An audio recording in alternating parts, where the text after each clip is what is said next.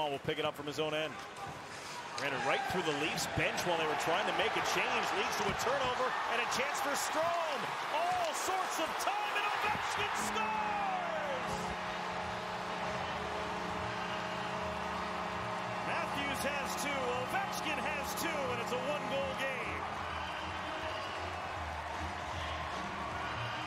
What a change by the Maple Leafs. And it is hard to believe that Strome ends up passing this puck.